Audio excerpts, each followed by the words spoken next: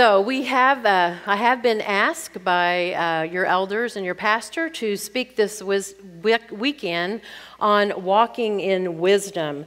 And boy, if there is a topic that is needed right now, it is walking in wisdom. Because ladies, if you read any news, you know there's not a lot of wisdom going around in our world right now. A lot of foolishness, right? But not very much wisdom. And so we're going to be looking at 5 things that I have been asked to speak on. The first one this evening is walking in wisdom in the world. How should you and I be walking right now in a world that has gone nuts? What ways do we need to be effective in this world that is lost? And so tonight we're going to consider 6 ways in which we need to walk in wisdom in the world. And then after we have a little break, we're going to come back and we're going to look at walking in wisdom in the church. The Church of Jesus Christ is in a mess, and it was in a mess before COVID-19, and it is still in a mess.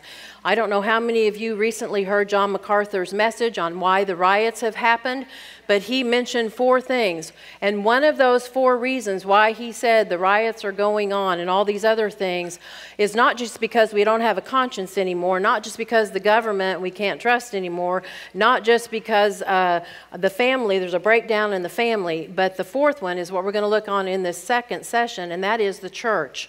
The church is no longer doing what we should be doing. And so we're going to specifically look at our role as a woman.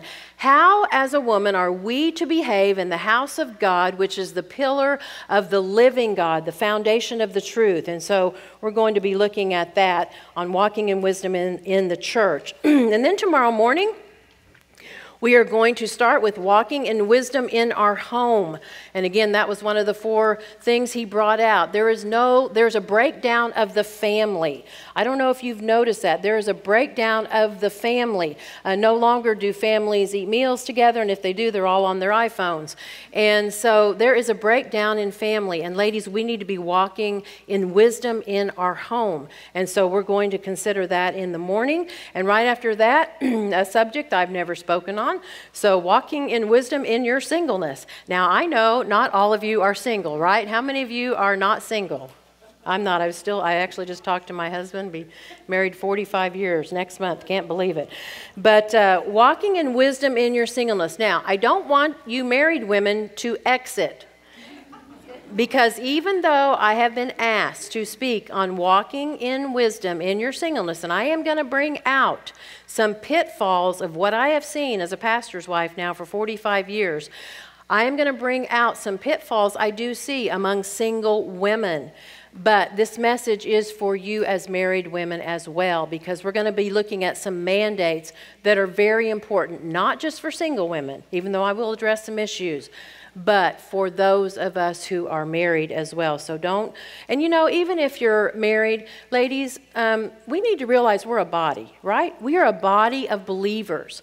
And so even though you may be married, you may be discipling a single woman, you have single women that are sitting next to you, and you need to help her, right? And she needs to help you with your pitfalls as a married woman, and you need to help her with her pitfalls as a single woman. So we are part, and I always get frustrated, I guess is a word, maybe not a good word, when people bail out on certain topics. Well, that's not for me. Well, if you're a part of the body of Christ, it is for you, right? And so we are one, and we should be helping one another. So we'll be looking at that. And then last but not least, we're going to be considering walking in wisdom in our calling. Ladies, those of us that have been chosen before the foundation of the world, we have been chosen so that we will be holy and without blame before Him in love. And we certainly, as believers, we need to be walking in wisdom in our calling. And so we're going to be looking at what does it mean to walk in wisdom? What are some characteristics of godly wisdom? What are some characteristics of demonic wisdom? I was talking to some girls yesterday, and one of them said, I didn't know there there was such a thing as demonic wisdom. And I said, yes, there is, and the Bible talks about it. And we're seeing a lot of it go on right now, and I'll talk about that a little bit tomorrow. There's a lot of demonic things going on right now. But we as God's children need to be walking differently in godly wisdom. So that will be our final session before our Q&A time. So anyway, that's where we're going. I don't know about you, but I like to know where I'm going. I'm one of those people that, where are we going? How are we going to get there? And do I really have to wear a mask on the plane? And yes, I did. And I will tell you, if you haven't flown yet, I couldn't breathe. I really couldn't. And one time I tried to sneak it down, and the flight attendant came by, and she said, put that back over your nose. I'm like, okay. But I was trying to actually study, and I couldn't. I guess I had no oxygen in my brain, so I took a nap instead. So anyway, if the messages are bad, just blame it on that, because I had to wear a mask, and I couldn't think on the plane. So anyway, in Oklahoma, we're still a free state. We haven't had any mandates, but who knows? It may happen. So anyway, but that's another whole story. Why do we always get on that topic right now? Well, let's open our Bibles and the Word of God. That's why we're here. 1 Peter chapter 3, and we are going to look at 6 ways to walk in wisdom before the world. So let's pray, and we will begin our time together. Oh, Father, what a great and glorious God you are. We have just sung about your greatness. You're our rock. You're our strength. You are our Redeemer. And Lord, we are so thankful that we have been called by your name. We are so thankful that we do not have to live in fear as the world is right now, Lord. We can walk in peace. We can walk in joy. We have nothing to fear but our Lord. We don't need to be fearful of man. We don't need to be fearful of COVID-19. Lord, we need to fear you, and because of that, we need to walk in wisdom before a world that has gone crazy. And so, Lord, I pray that you will help us this evening. Oh, Lord, help our minds to be focused on the thing that is needful. Help us not to be like Martha with all these scattered thoughts and things that we think we need to do. But, Lord, help us to be like Mary, that chose the good part that could not be taken away from her. To sit at your feet, to listen and to learn, and to be forever changed as a result of being together this weekend. And I would ask this, Father, for your glory and your honor alone, in Christ's name. Amen. Well, Tom Skinner, who is a black evangelist, several years ago wrote a book entitled, If Christ is the Answer, What Are the Questions? That's a great title for a book, right? If Christ is the answer, what are the questions? Now, we as God's children believe he's the answer, right? You guys believe he's the answer? Do you women believe he's the answer? Well, there's one amen over here. I believe he's the answer. If he is the answer, then what are the questions? And why don't more people ask us about the hope that is within us?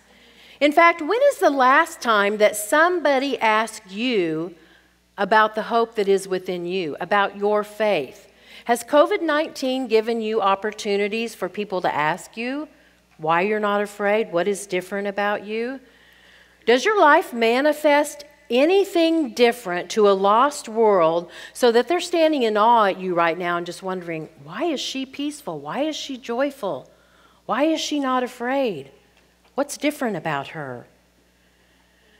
We should be asking ourselves, if no one's asking us, why aren't they asking us? Well, Peter's going to perhaps help us to understand maybe why some are not asking us what makes us different. What about that hope that is within us? And he's going to mention 6 ways in which you and I should walk in the world in wisdom so that they can look at us and see that we are different. And so, Lord willing, I hope that this lesson will help you in perhaps shoring up some areas that perhaps are a little weak. So let's read the text together, 1 Peter 3:13 through 17. Peter says this, "And who is he that will harm you if you be followers of that which is good? And if you suffer for righteousness' sake, happy are you, and do not be afraid of their threats, nor be troubled. But sanctify the Lord God in your heart, and be ready to give an offense to everyone who asks you of the reason of the hope that is within you, with meekness and fear, having a good conscience, that when they defame you as evildoers, even though they revile your good conduct in Christ, they may be ashamed. For it is better, if the will of God be so, that you suffer for doing good than for doing evil." Now, ladies, we need to remember, one of my pet peeves is jumping in the middle of a text, but we need to remember this, middle of a book, I should say. We need to remember that Peter is writing to a group of persecuted Christians, and you think we have it bad now. You ain't seen nothing. Under Nero, he was a sadistic leader. He hated Christians so much that he made up a bunch of false accusations about them. You know the story about Nero. I know you're well taught, but he hated Christians so much that he killed them, many of them. He would roll them up in pitch and tar and set them on fire to light his gardens at night. He also would sew many of them up in the skins of wild animals and let other animals come and tear them apart from limb to limb. And so this is the group that Peter is writing to those who are scattered throughout Pontus, Galatia, Cappadocia, and Asia, and Bithynia. These are scattered Christians because of the persecution that is going on. And so it makes Peter's words very sobering. But my friend, listen up. It cost to be a Christian in that time. And I will tell you, if you are reading the signs of what is going on in our world, it is going to cost you to be a Christian. I really believe that, unless the Lord has mercy on our nation. I know I've been preaching this message to you year after year after year, but believe me, it is going to cost you to be a Christian. Do not fool yourself into thinking that the day has not come that you and I will not have to suffer for the name of Christ. When you consider that same-sex marriage is now the law of the land, when you consider that over 61 million abortions have happened since Roe versus Wade, which means 61 million babies have been murdered, then it doesn't take a rocket scientist to know that we as a nation are doomed. We are doomed. Ladies, study history, not just church history, not just biblical history. Study history. Once a nation turns its back on God, which we have, that nation is history. That nation is history. In fact, we have seen even during COVID-19 the unthinkable. The unthinkable, along with the riots and the tearing down of statues and burning people's businesses that have worked hard all their life to build these businesses. And you know what? In my opinion, we're just seeing a small smidge of what is to come. We are seeing a small smidge of what is going to happen. And so, for those of us in this room that stand for moral absolutes in a wicked and a perverse nation, we are going to be persecuted, especially when we bring the gospel upon a lost world and the conscience of the unbeliever. So Peter has just encouraged, right before this verse 13, he's just encouraged these believers that if they want to see their days as good, even difficult days, they should have an attitude of loving life. And he encouraged them in the verse before. I love this verse, verse 12. He encouraged them that even though they're being persecuted, that the eyes of the Lord are over them, and he's actually bending down to hear their prayers. And the face of the Lord is against those who do evil. And so, ladies, that should encourage you as we go through suffering and persecution. The eyes of the Lord are upon us. His ears are bending down to hear our prayers, but his face is against those that do evil to us. And so Peter has just given them some encouragement. How do we live in this hostile world that hates Christians?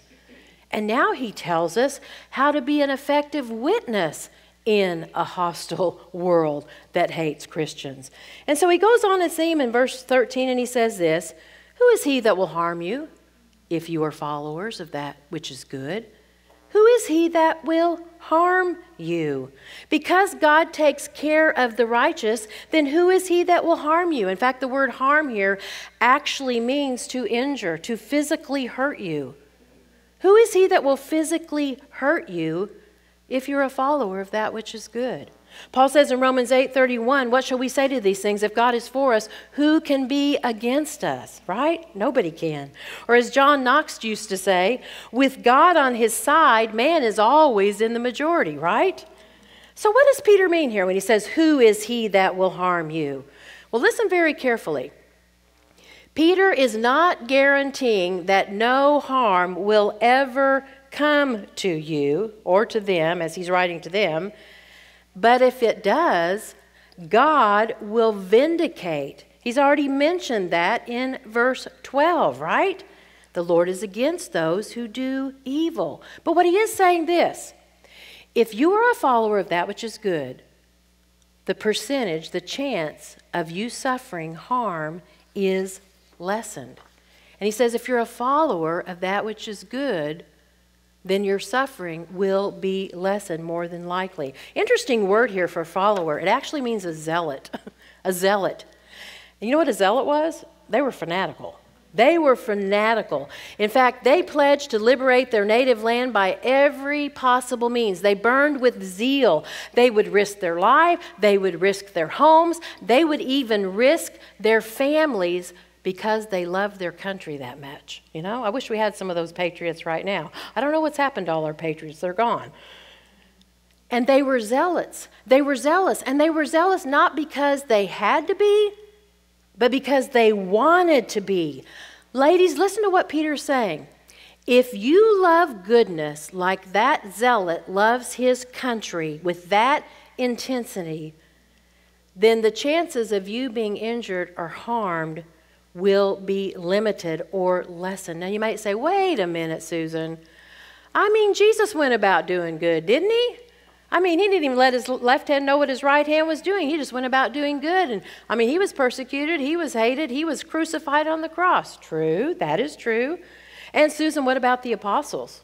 I mean, the apostles, they went about doing good, right? We read the Acts of the Apostles. We read the gospel accounts. They went about doing good. And all of them died a martyr's death. So what's Peter saying here? Well, it is true. Those who live a life of integrity and goodness, yeah, many of them are. But, ladies, they are less prone to persecution if you follow and do what is good, even in a wicked world. You know, it's like Proverbs says, Proverbs 16:7, when a man's ways please the Lord, he makes even his enemies to be at peace with him. Have you ever thought about that? If your ways please the Lord, you will even make your enemies to be at peace with you. Well, Peter goes on in verse 14 to encourage those who are still pursuing good and yet still might suffer. He goes, but, here's the but, even if you do suffer for righteousness' sake, you're blessed. So even though the chances are that you might, not be injured if you're a zealot for what is good, he says, but guess what? If you do suffer for righteousness, right, indicating some of them will, and some of us will in this room, some of you may get by with no suffering. I don't know. But many of us in this room probably will suffer for righteousness. In fact, I had a lady even, I think it was this morning, said, I don't know how this day's been very long, but anyway, she texted me, she goes, would it be okay during this time if I committed suicide? And I go, no, I don't think so. I said, you need to embrace suffering as a means to your sanctification. And, we don't like suffering. We don't like persecution. And she sees what's coming on the horizon. And she says, is suicide a sin? Is it okay if I kill myself? And I said, no, it's not okay. If you kill yourself, embrace the suffering. But Peter says, even if you do suffer for righteousness, so there's a possibility we will suffer for righteousness. In fact, the word for suffer here means to experience pain, a sensation, painful, something that is painful. In fact, do you know that this word is used in 1 Peter more than any other book? Because it's a book on suffering. In fact, I'm getting ready to teach 1 Peter to my ladies this fall, and I'm sure it's not by coincidence that that's what the Lord laid upon my heart to do. So Peter says if you suffer for righteousness, you're blessed, you're happy, you're fortunate. Ladies, if you're called upon to suffer for the sake of Christ, do you know you are spiritually prosperous? In fact, do you know the women that I know that have suffered for the gospel for the sake of Christ are some of the most happiest women I have ever seen. They're blessed, they're happy, they're fortunate. Now, this doesn't mean you're going to find enjoyment You know, you might not find enjoyment in the suffering, in the persecution. I mean, these believers, some of them are watching their loved ones being burned at the stake, being torn apart from limb to limb. Many of them were being robbed of their homes. They had nothing. I mean, I'm sure that was a painful time for them, but it was also a privilege for them to suffer for the Lord. In fact, Peter says later on in his epistle, 1 Peter 4:12 and 13, "Beloved, do not think it strange concerning the fiery trial, which is sent to test you as though some strange thing happened to you, but rejoice." Why? "Inasmuch as you are partakers of Christ's sufferings." Ladies, have you ever thought about that? It gives you an opportunity to partake in Christ's sufferings and what he went through. In fact, Peter says, "Rejoice with exceeding joy." I remember the first time this happened to me years ago. I hadn't been a believer very long, and I lost one of my closest friends. It was really hard. She was my walking buddy. She was my best bud, and I lost the friendship with her, because I stood up for what was right. And it was a very, very painful time in my life. But you know, after I went through the process of mourning and grieving, I finally came to the point was, thank you, Lord. I've gotten to know what it's like for you, what it was like for you when you suffered and the disciples forsook you and fled and you were spit upon. What I went through was nothing compared to what Jesus went through. But I could feel some of that resentment and that hatred that he had from those that he thought loved him. In fact, Peter may have had something in mind when he heard the Lord say in the Sermon on the Mount, "Blessed are those who are persecuted for righteousness' sake." Why? For theirs and theirs alone, the Greek says, for theirs and theirs alone is the kingdom of heaven. In fact, remember the account in Acts chapter 4? When Peter and the apostles were sharing the gospel and they were beaten for sharing the gospel, and it says they went away rejoicing. Why? Because they were allowed to suffer for the sake of Christ. Ladies, do you think if we start getting beaten for sharing the gospel, beaten, and usually it was, you had lacerations in your back. We whine if we have a blister on our toe, right? But if you're going to be beaten or thrown into jail for sharing the gospel, do you think that you will go away rejoicing? My husband's preaching through Philippians right now on Sunday night, and he was talking about, he said, I really believe when Paul got his head lopped off by Nero that he was singing, "It is well with my soul." And he probably was. I don't know. It wasn't written then, but he was probably singing it. So, ladies, it is probable that we will suffer for the sake of righteousness, especially as the world morally declines. The ungodly world hates righteousness. The ungodly world hates righteousness. Well, Peter goes on to say, don't be afraid of their threats. Don't be troubled. This means do not fear the fear of them. Don't be alarmed. Don't be threatened. Don't be afraid. Sometimes people try and scare us with their threats, don't they? And in the case of their readers, it was probably happening. And Peter says, don't let them scare you, which means don't let them stir you up or agitate you. In fact, it describes the feeling of being tossed to and fro with feelings and distractions. Ladies, it's easy to be troubled when people are trying to harm you. Do not allow your fears to run rampant. I hope that hasn't described you, even though that's not what we're talking about in this text, but I hope that fear has not been the virus that you've really had the last few months. We have nothing to fear, right? Except Christ alone. In fact, Jesus makes this clear in Matthew 10:28. Do not fear those who kill your body, but rather fear him who is able to destroy both your soul and your body in hell. That's who we need to be fearing, right? That's who we should be afraid of. Well, instead of being troubled or fearful, Peter says in verse 15, but sanctify the Lord God in your heart, and be ready to give an answer to every man that asks you of the hope that is within you. Well, these readers would probably be naturally tempted to give in to fear, right? But Peter says, don't do that.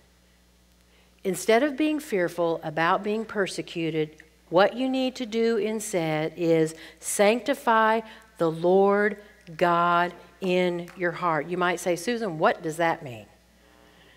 Well, sanctify means to set him apart.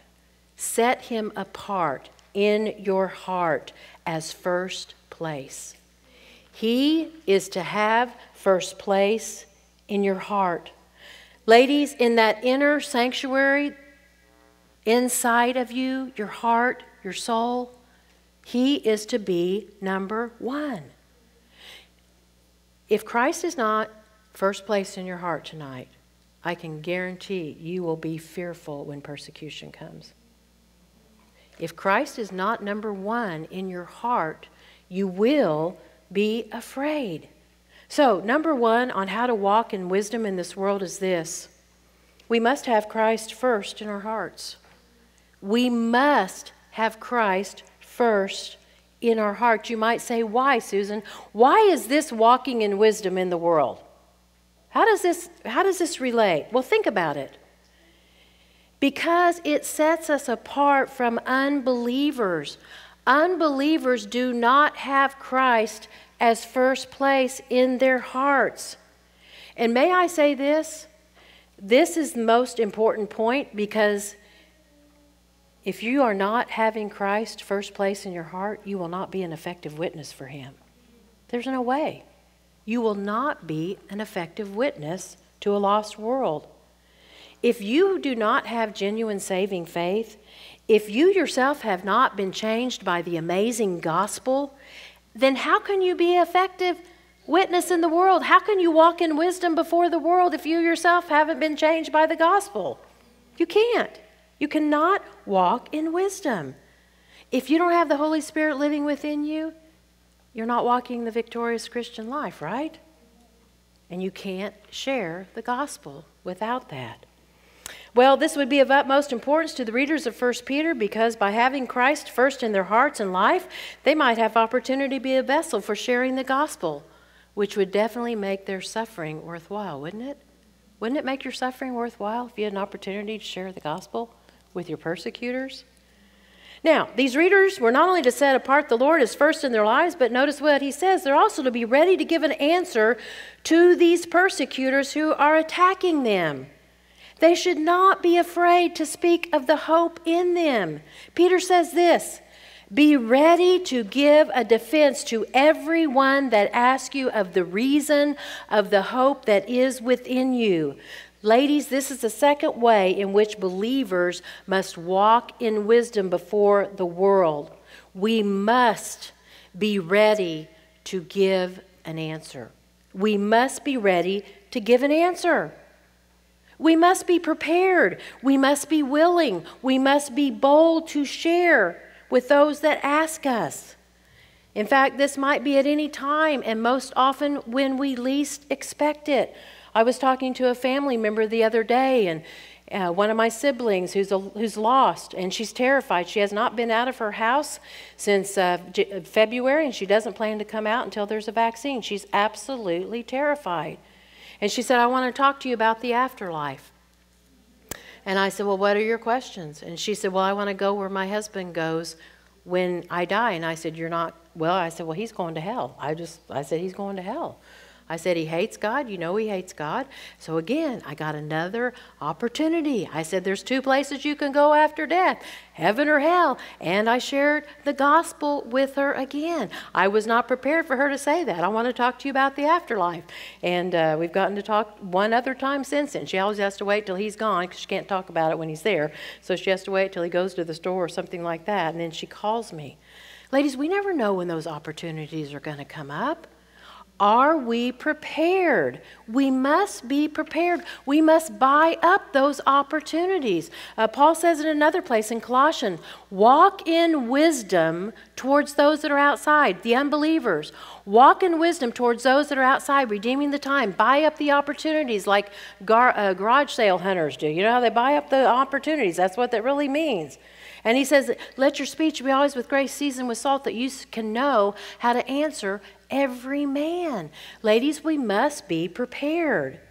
Now, the Greek word here in 1 Peter, when he says that we prepared to give in a defense, it means apology. And it doesn't mean we apologize for our faith. You know, I'm getting ready to share the gospel with you, and I'm really sorry I'm a Christian, and I just apologize for this. That's not what it means, you know. I'm sure some of you are wishing that's what it means, but that's not what it means. An apology is a defense. In fact, it was used of the attorney that would present a verbal defense for his client that enabled him to be clear of the charge against him. In fact, some of you might be scared to death of the theological word apologetics. It's really not a scary word. It's a good word. I hope you do study theology. But apologetics is just part of theology that deals with defending your faith. Ladies, do you know what you believe? Do you know what you believe about Jesus, the gospel? Do you know how to defend your faith? When someone comes to you and asks you all those questions, do you know how to defend the faith? That's apologetics. That's what Peter's saying. Be ready to give a defense of your faith. And we should all be ready when people come and ask us questions. Paul says in Acts 22:1, "Brethren and fathers, hear my defense before you now." And then he gives a defense of his faith. Now, Peter says this defending of our faith would be to anyone who asks or inquires about it. Now, this doesn't mean that I only share, I know some of you are hoping this too. Oh, I only have to share the gospel with those that come and ask me. No, that's not what it says. But you should be ready if they come and ask you, right? Because if that's only what it meant, then we'd have to negate the Great Commission, right? Which says, go into all the world and preach the gospel to every creature. So you're not off the hook. We all have to be ready at all times. Now, I will say this, especially in this hostile world we live in. This needs to be said. We do marry this with what Jesus says in the Sermon on the Mount. Do not cast your pearls before swine. Do not give holy things to dogs, lest they turn upon you and lacerate you. And so when you're out there and you're sharing the gospel with people that hate Christ and hate Christians, and they start, getting angry, and, Jesus says don't. Stop it. Unless you like to be lacerated, then you go right ahead and keep on doing it. And so we walk in wisdom, right? Remember when Jesus sent the disciples out, what did he say? Be wise as a serpent, harmless as a dove. And so, ladies, as we give a defense of our faith, we need to walk in wisdom. And we're going to see some other things that we must do. But ladies, we must be ready when the opportunity comes. We must be ready to open our mouths and share the gospel. When the time comes, we should be ready to share the hope that is within us. In fact, the Greek word here, the hope that is within you, is literally the in you hope. I love that. The in you hope. In fact, that's how Peter started this letter in 1 Peter 1:3. Blessed be the God and Father of our Lord Jesus Christ, who is according to his abundant mercy has begotten us into a living hope, right? By the resurrection of Jesus Christ from the dead. Peter says you've been blessed. You readers have been blessed. You are born again. You have that living hope within you. Now go share that. Go share that hope with others. Ladies, look out. I mean, I've been out to a few places in Florida just in the 24 hours I've been there. There is no hope on people's faces. They are terrified. They're scared. They're sad. They're depressed. They're suicidal, right? You know, suicide has gone up 20% since COVID-19. 20%. You've been blessed. God has saved you. Now go out and share that hope, even with a mask on if you have to. Share the hope. It's a glorious hope, right? Grant salvation and hope of future glory. So Peter is admonishing them, go and share that hope. And ladies, if you don't know how to share, I'll talk about that in just a little bit. But we need to be able to defend the blessed gospel. Now, Peter goes on with 3 attitudes that should accompany our defense of the truth. And they are not arrogance, aggressiveness, and abrasiveness. Okay? As one man said, we are not prosecuting attorneys. We are defending the faith. We are not winning an argument. We're winning souls, right? Ladies, the first attitude we must have is meekness, and this is the third way in which we should walk in wisdom before the world. We must have a spirit of meekness. We must have a spirit of meekness. This means we must be gentle. We must be humble. Paul says to Timothy in 2 Timothy, the servant of the Lord must not quarrel, But be gentle to all, able to teach, patient in humility, correcting those who are in opposition. You know why? So that they might be recovered from the snare of the devil who has taken them captive by his will. Ladies, when we share the gospel, it must be in meekness, humility. Be strong in your sharing, but have strength under control. Consider yourself. Do you not remember what you were like before Christ? That should make you meek in your gospel presentation. Realize your frailty. Realize that you too were unworthy to be saved, right?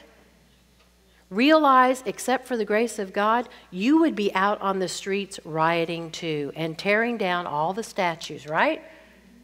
And going into people's home and gunning them down, as we're seeing more and more. Ladies, you were in wickedness. You were in darkness too. And so you should have meekness as you share the gospel. In fact, it's the same word that Peter uses about the wife who's married to an unbeliever. She is not to preach at him. She's not to nag at him. But she's to win him with what? A spirit of meekness, strength under control. Well, the second attitude we should have as we share the gospel, and the fourth key to walking wisely in this world, is we must have a spirit of fear, Peter says. A spirit of fear. Now, this is not fear of man, otherwise that would be a contradiction, right? Of what he just said. Don't be afraid of him. But it is a fear or a reverence of God when we share the gospel. Ladies, when you share the gospel, do you realize God is listening to your gospel presentation? He sees all, he hears all. And because of that, there should be a seriousness when we're sharing the gospel, right? Reverential fear. We don't want to say anything that's inaccurate. We don't want to misrepresent the gospel. We don't want to present a cheap grace gospel, right? We want to present the gospel in all of its fullness. God is listening to our presentation. Keep that before your mind. Martin Luther says, "Then must you not answer with proud words and bring out the matter with a defiance and with violence as if you would tear up trees, but with fear and lowliness as if you stood before God's tribunal. So must you stand in fear. Do not rest on your own strength, but on the word and the promise of Christ." End of quote. You know, it's possible that as Peter's writing this, don't be afraid. You remember he failed in this. Remember in Matthew 26? He denied the Lord 3 times, so much so, it says he cursed. I don't know what swear words he used. I don't know what were the swear words back then. But he cursed and denied him with an oath. I don't even know this man. Are you kidding me? I don't know him. And so Peter's probably remembering this as he's writing. He certainly wasn't gentle. He wasn't respectful. He wasn't meek.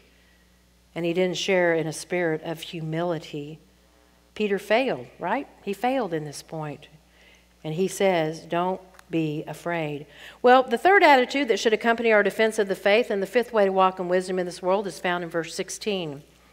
He says, have a good conscience, that when they defame you as an evildoer, those who revile your good conduct in Christ will be ashamed.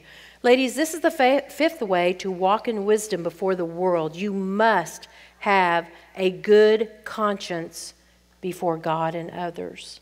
You must have a good conscience before God and others. Now you might say, well, Susan, what is a conscience? What is my conscience?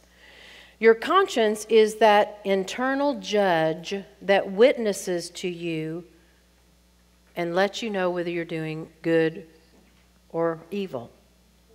It's that, it says, you shouldn't be doing that. That's the wrong thing to do.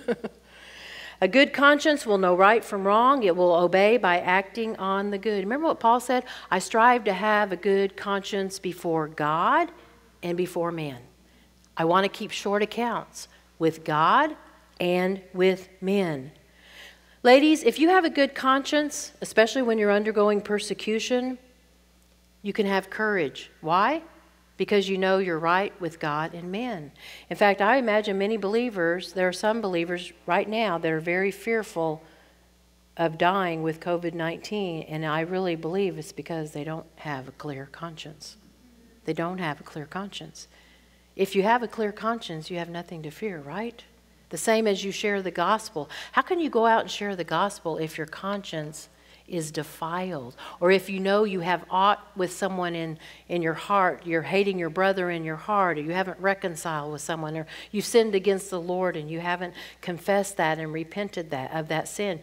It's very difficult to go out and share the gospel, right? When we have a guilty or defiled conscience, it drains our energies. We cannot be bold for Christ. You know why? Because we know we cannot preach what we do not practice, right? And so, ladies, we need to have a clear conscience before the world. Profession without practice has no weight.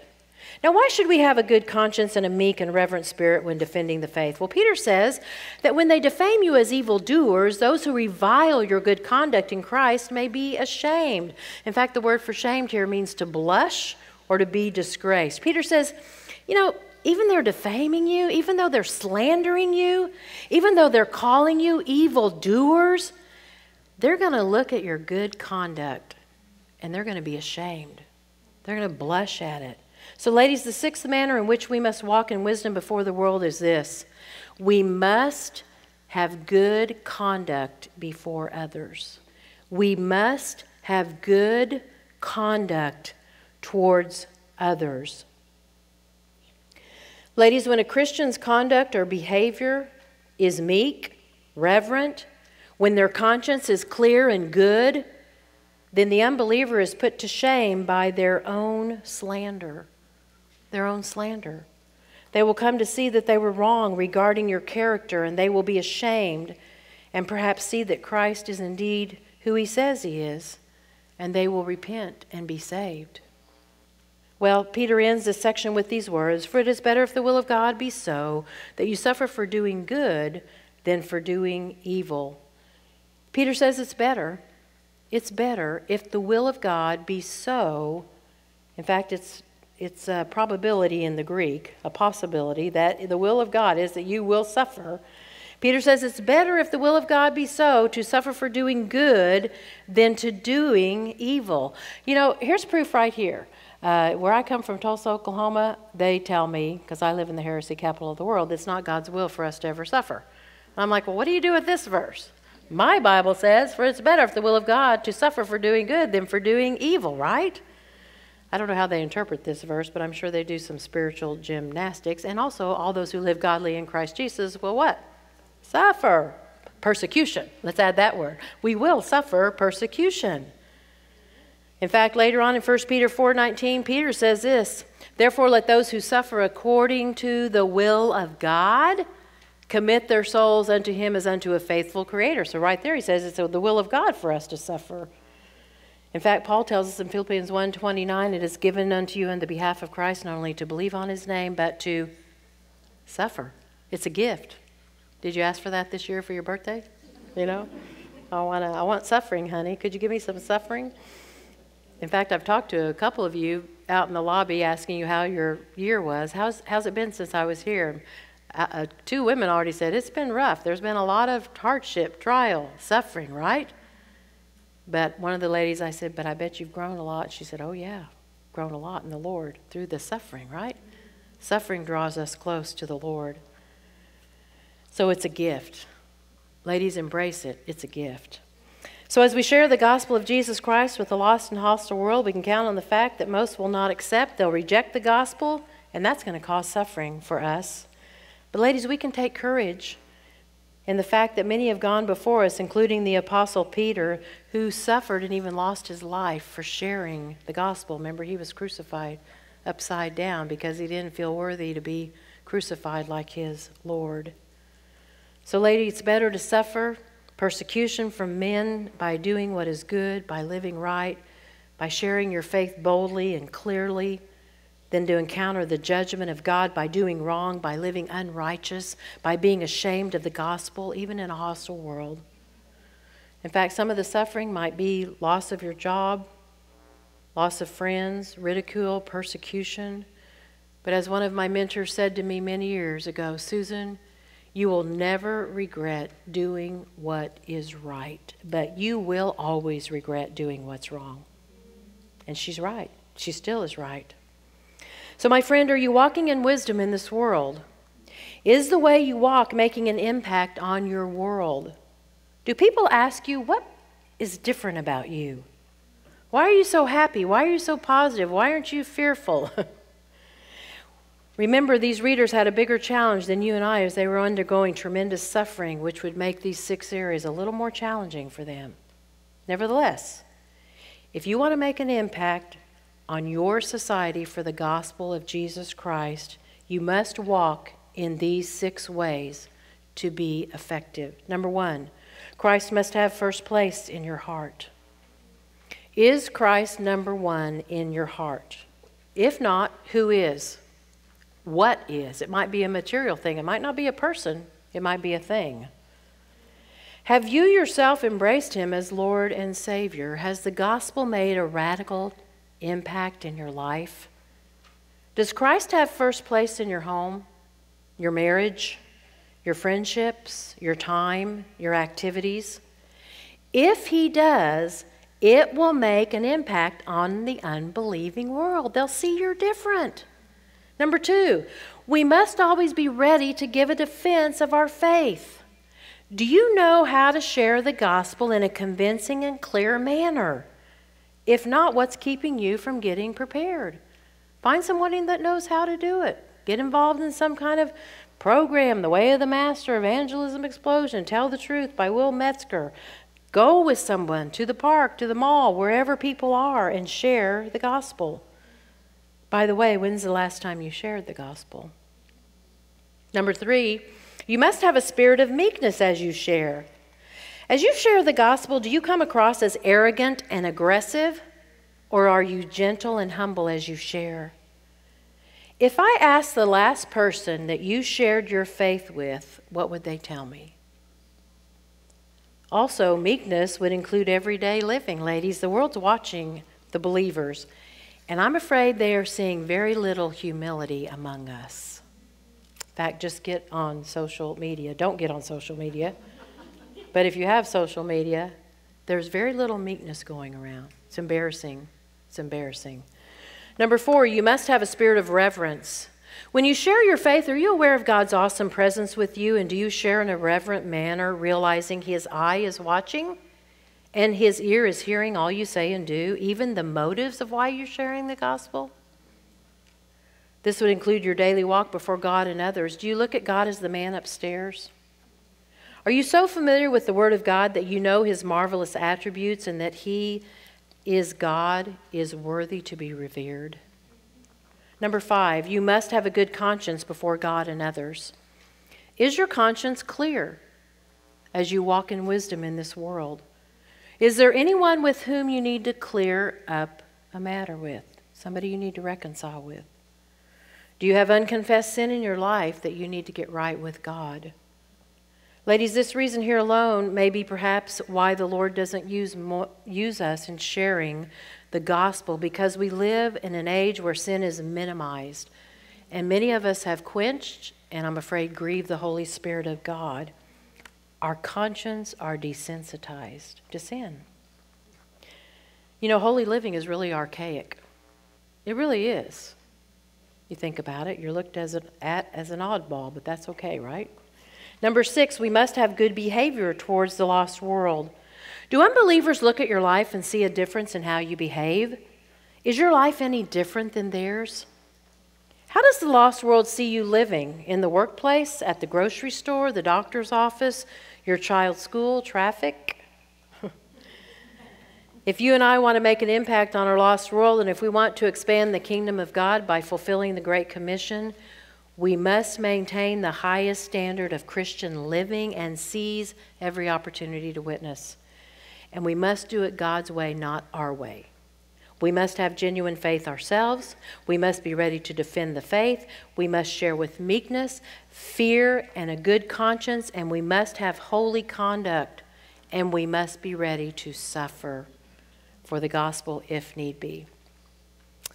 My friend, Christians are making an impact in the world, but I'm afraid often it's a negative one. But you and I have an opportunity right now, and what an opportunity we have to change that negative influence by determining with the grace of God to walk in wisdom by walking in these 6 ways. Will you walk in wisdom before the world? I pray you will. Let's pray.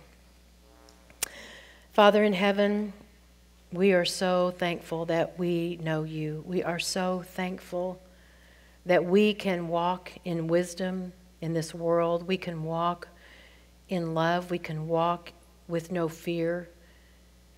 We are so thankful, Lord, that you have allowed the recent events in our world. They're not pleasant, but they certainly have given us opportunities to share our faith with those who are without Christ. And so, Father, I pray we would watch how we're walking.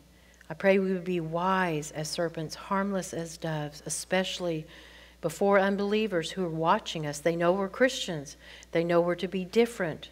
So may we not look like them. May we be different. And may our lives so impress them with godliness and holy living that they will come and say, I want what you have. It's real. I see it's real. And I want to know how to be saved. So, Father, we pray that you would give us the grace that we need for living in these days. Lord, we don't know what's going to happen. We have no idea. I'm thankful that you do. And Lord, may we echo with Paul, to live as Christ, to die as gain. And may we rejoice in this fact that we know you, the living God. In Christ's name I pray. Amen.